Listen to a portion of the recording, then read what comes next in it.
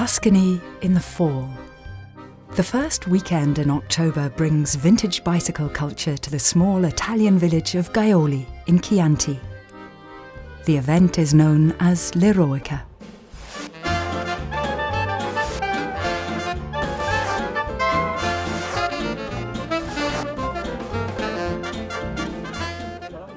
The weekend begins with a classic bike market and exhibition. Bike lovers from around Italy and the world relax, exchange knowledge, and show off their two-wheeled treasures. Collector Kim Klakoff is looking for rarities. That's a Vittoria Margherita. Usually these are the first suicide shifters because you had to reach between your legs while you were driving to shift. This is an oiler. You could tilt this over and it'll drop a little oil on the chain while you're riding.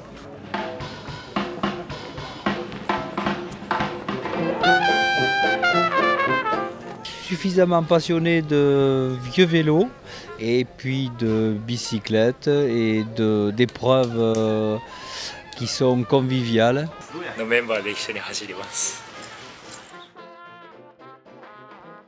It's just Tuscany, it's the fall. It's fun to have all these old things here. Is relax and keep the life slowly, not fast.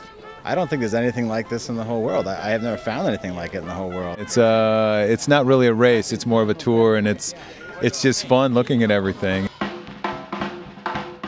The event began in 1997 as an initiative to protect the remaining Strade Bianche, the white gravel roads of Tuscany. The concept grew out of Giancarlo Brocci's longing for the days of Coppi and Bartoli.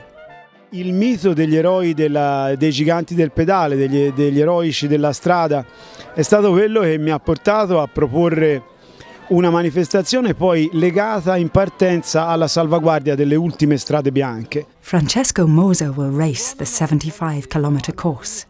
Questa è la tradizione, il correre con le bici di una volta, le strade di una volta, che io sarei stato un corridore molto adatto a quelle strade lì.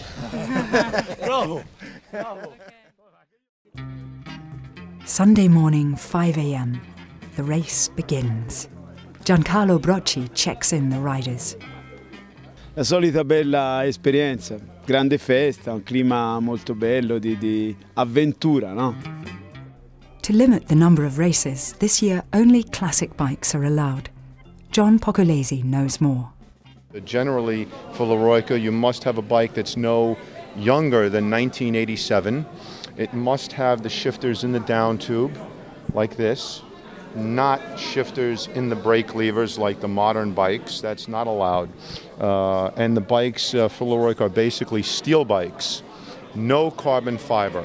And no clipless pedals. On 4 different race circuits between 38 and 204 kilometres, altogether more than 2,400 racers enjoy the beautiful journey through the Chianti vineyards. Brooks has sponsored l'Eroica since it was very small and has helped it grow internationally. Many riders wear the Brooks jerseys that have been available at the event in previous years and are now collectibles. Giorgio Marchesan came with a team of 15 riders. This is my first time here in Eroica, but it's very, very nice. It's beautiful. Mario Chonfu is one of the more experienced riders. Now we have a problem. We have a technique with us. Now it's okay. Che vi prende? From Belgium came Pascal Duquesne and Christophe Dossi. Only 2 weeks ago they found out that participation was limited to vintage bikes.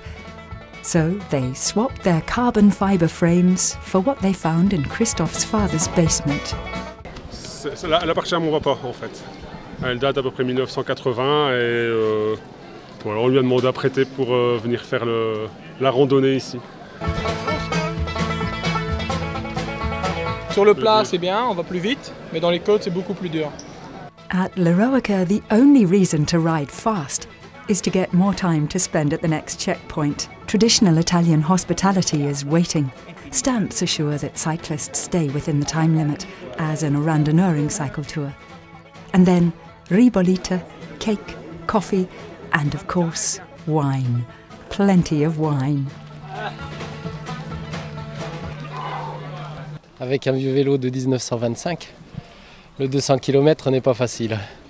Mais bon, on se fait plaisir, c'est rigolo. Before they reach the finish, many more hills must be climbed, as steep as 23% in some places. The leg to the final checkpoint, Castelnuovo, is the hardest. Molto, molto difficile.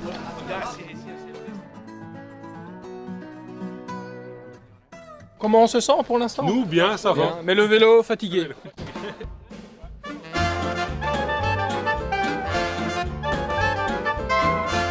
In the last kilometres, every bit of help is appreciated. After 10.5 hours, Giorgio and his friends reach Gaioli in Chianti, the start of their epic 145-kilometre ride. A little bit difficult, yeah. It's fantastic. I will be back the next year. Pascal and Christophe will also be back in 2010, but then probably with 2 classic bikes. L'Eroica, a legendary test of skill and endurance, and a celebration of the great cycling tradition.